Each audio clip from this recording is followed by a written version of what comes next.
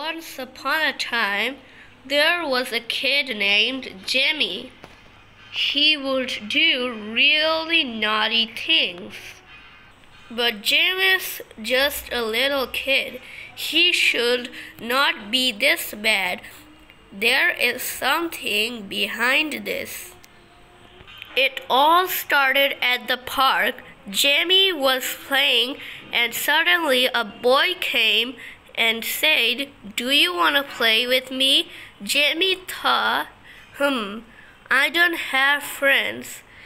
Maybe he wants to be my friend. So Jimmy agreed. And then Jimmy saw the boy doing such bad things. It's mine now. Please give it back. And the boy said, "Now you try." Jimmy was nervous and said, "Should we do this?" The boy said yes. Then the boy and Jimmy started to do really bad things.